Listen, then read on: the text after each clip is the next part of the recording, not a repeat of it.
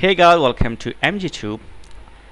In this video, I'll show you how to play your all picture as a slideshow. You don't need to install any software.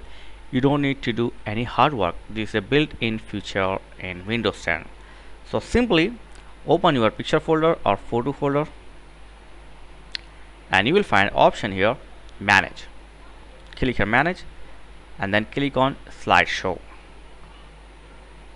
Click on here, and boom, that's it. Your all picture will play as a slideshow. You have two options, like you can control from the mouse, like forward, and then just right click to adjust your slideshow speed, like slow, medium, fast, and you can pause, play, next, back up, shuffle, loop. So you have more option here. So just set the speed as per your need. If you want to exit this slideshow, just press escape. That's it. It's very simple.